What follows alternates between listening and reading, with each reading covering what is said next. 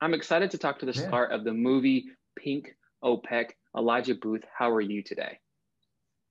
I'm doing good. How are you? Thank you for having me. First question to you, I want to throw back to a little bit in your memory before we dive into the film, though. Yeah. What was your first job in the movie industry? Oh, wow. A really good question. If I can trace it back correctly, my first job was I had a small guest star role on PBS Kids, the electric company, and so that was pretty much my breakout role. The film follows Travis, a LA film student struggling to graduate while navigating romance and reconnecting with his estranged uncle. What attracted you to this role? I think for me, originally, it was just really the overall theme of Travis being an aspiring filmmaker and wanting to chase his dreams, really, because I mean, I feel like we can all relate to that. We all have our own goals and dreams and aspirations. So, um, yeah, that just really resonated with me at the time that I received the script, and I felt led to be a part of this project. There are a lot of layers in the role of Travis. How did you mentally prepare yourself for the role? Really, really great question. So, when the role came across my desk, I pretty much had like a 2 week prep period before we started production. So, a lot of my prep came from, um, really just being in the field when it came to, uh, tapping into that homeless aspect of Travis. I've never been homeless, so I had to do a ton of research when it came to that, in terms of talking to a few friends that might have been homeless or sleeping in their cars at some point in their life. Um, we also really filmed near and on parts of Skid Row, so just hearing those homeless people's stories, and just like really being in the field with them was just beautiful. Outside of that, in terms of the relationships and connections that Travis has with Kristen and my uncle, I pretty much just used substitution, method acting, and was able to tap in and bring that well of emotion that was needed for these characters. There's a lot of self reflection throughout the film, not just for Travis, but a lot of the characters. Each character is representative of something, a different part of their lives. But did you find yourself relating to Travis? And what did you kind of learn from playing this role?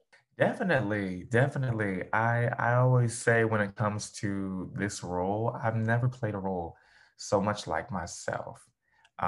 For starters, Travis is a fighter, and for me, I can definitely say, having started this journey of, becoming an aspiring actor since I was 10 and I'm 25 now, you're not going to get every role, and there's always going to be obstacles and there's always going to be setbacks. But if you focus on the dream, you'll always keep pushing through. And I think that that's one thing that I definitely can relate to with Travis. There's one part of the film where Travis kind of hits rock bottom. And of course, there's a quote in the movie where it goes, when you hit rock bottom, the only place is to look up.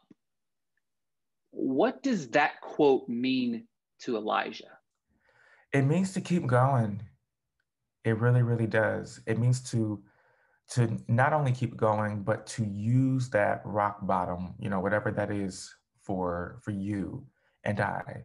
It's to use that low place uh, as fuel, as an opportunity, um, and as an opportunity for inspiration, really, to inspire you to keep going.